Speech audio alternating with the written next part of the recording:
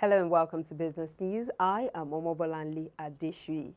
President Muhammadu Buhari says with the implementation of the African Continental Free Trade Area, AfCFTA, the continent can double intra-African trade by 2030, reduce the dependence on imports and also create more jobs within the continent. The president made this known at the opening ceremony of the second Intra-African Trade Fair 2021 event in Durban, South Africa yesterday.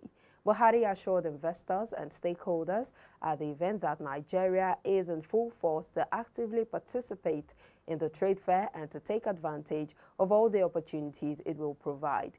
He, however, warned that Africa cannot achieve intra-African trade by just talking, noting that the implementation will be a difficult journey. He further stressed that all the challenges are surmountable if both the public and private sectors collaborate. The World Bank has said that the destruction caused by the Boko Haram sect has caused economic activities in the northeastern part of the country to decline by 50%. The multilateral institution also stated that Adamawa, Borno, and Yobe State, which are in the Lake Chad region, saw economic activities decline between 2009 and 2013, noting that the region has recorded 50% decline in activities from 2018.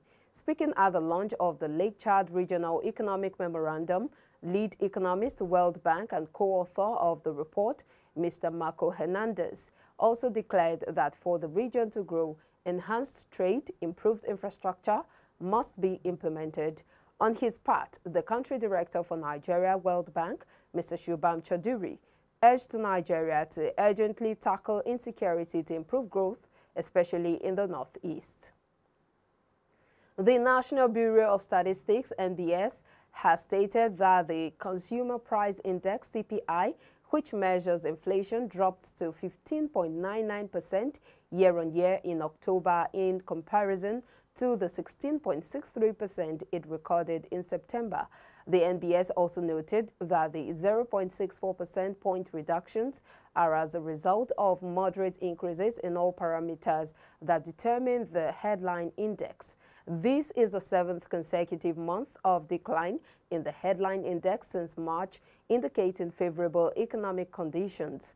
Going by the CPI report for October, as posted on the NBS website, food inflation rose to 18.34% in October compared to 17.38% in October 2020.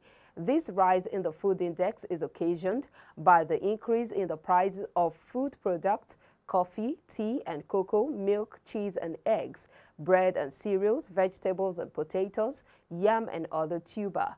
However, core inflation, which excludes the prices of volatile agricultural produce, increased to 13.24%, up by 2.10% compared with 11.14% recorded in the corresponding year.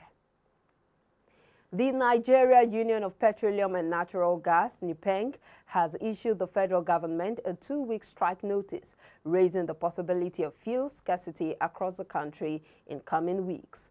The development came via a statement signed by NUPENG President Williams Akoreha and General Secretary Olawale Afolabi. It listed non-payment of workers' salaries, outstanding short payment of terminal benefits, among others, as reason for its resolution. On the other hand, officials of the Federal Ministry of Petroleum Resources and NNPC has disclosed that the cut down in the number of contract workers, especially at NPDC, was part of the ongoing reforms as contained in the recent Petroleum Industry Act. And after months of relative growth, Nigeria's oil rig count fell from 11 to September to 9 in October 2021, according to data released by the Organization of Petroleum Exporting Countries, OPEC, in its November monthly oil market report, MOMR. The reduction of the country's oil assets by 2 is in contrast to a number of other countries that have their facilities increased evidently, including Algeria's, which climbed by 3, Congo's, which rose by 1, Saudi Arabia's, which increased by 7, and United Arab Emirates, which added 4 oil rigs.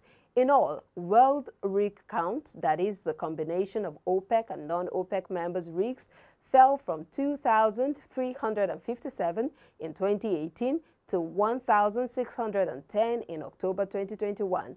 But with the United States taking the lead with additional 29 rigs, followed by Canada with 13 assets month on month. Well, that's it on Business News. I am Omobolanle Adeshui.